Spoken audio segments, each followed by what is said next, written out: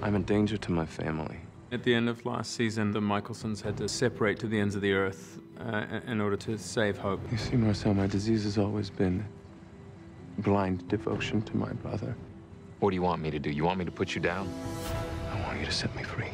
It seemed like an obvious choice. I think that he knew what his weakness was, and his weakness is his brother, and you know, it's kind of a noble weakness. Like, I don't know, I wish I had such noble weaknesses.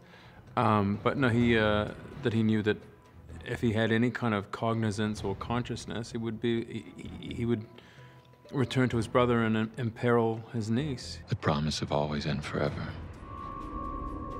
Forget it. That's the great sort of relief, is that suddenly he's alleviated of all of these monstrous deeds, and he's like, well, that's not what I am, and he rebuilds this person. I mean, if we could all be so lucky. Elijah ended up in Manosque, which is a small village in France, and that's kind of where her story begins. He's also lost his mind, unlike the others, so, you know, he's really starting from square one. And now you sound like my brother. He's been away.